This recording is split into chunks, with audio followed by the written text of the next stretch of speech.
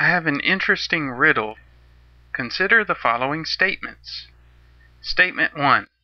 Elvis Presley will always be dead. Statement 2. Michael Jackson will always be dead. Now consider the following. Which celebrity will be dead the longest? One would probably initially say that Elvis Presley will be dead the longest because he died first.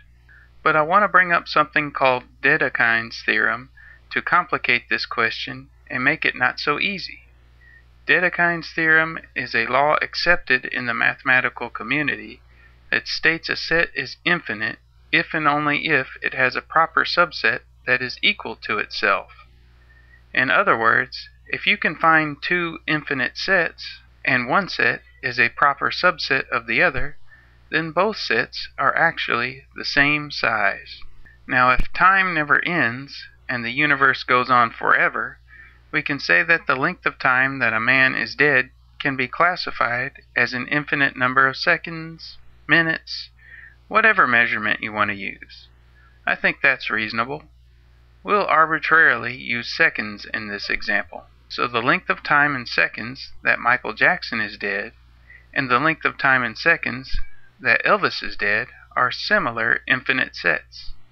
Also, the length of time Michael Jackson is dead is a proper subset of the length of time Elvis is dead, because Elvis will be dead just as long as Michael Jackson has been, and then some, since he died first.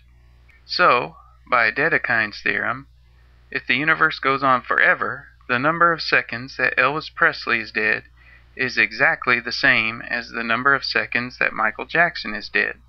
No more, no less. My question to you is this. Does Dedekind's mathematical law make sense in this example? Are you really going to believe that Michael Jackson and Elvis are going to be dead the exact same length of time? Again, I ask, which celebrity will be dead the longest?